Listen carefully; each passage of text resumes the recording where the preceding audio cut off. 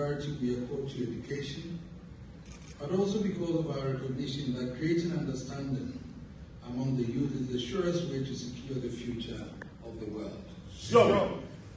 The citizens of Memphis can be proud of their city for its foresight in the world. Sure.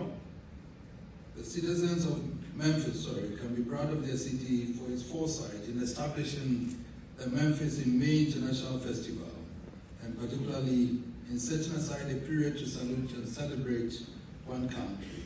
Sure. We have traveled several hundred miles from across the oceans in the very heart of Africa to celebrate with the city this year. And it is only right that we make the most of the opportunity to foster greater understanding as a contribution to the enhancement of the relations between the peoples of our two countries. Sure. Ghana has been called the Black Star of Africa, the heartbeat of the continent.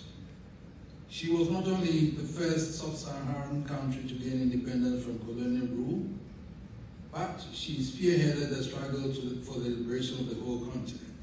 Sure. At independence, Dr. Kwame Nkrumah, our first president, famously declared that the independence of Ghana is meaningless unless it's linked up with the total liberation of the continent of Africa. Sure. That became the mantle of the new nation, and the people of Ghana pursued that struggle until the whole of Africa was freed from colonial rule and evil system of apartheid was brought to an end in South Africa. Sure. But freedom did not lead automatically to the fulfillment of the aspirations of the people. Ghana and most of the newly liberated states have had to grapple with the overwhelming challenges against which the post-independence leadership could not survive. Sure. We have gone through political and economic turbulence of frightening dimensions. We have tested one-party state and tested military rule. Those experiences have informed the choice of the people of Ghana for a multi-party democracy buttressed by the rule of law. Sure.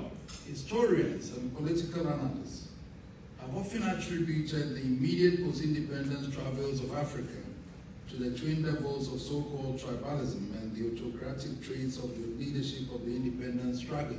Sure. Such simplistic analysis do little justice to Africa. It ignores the complex historical milieu within which the new states came into being. Sure.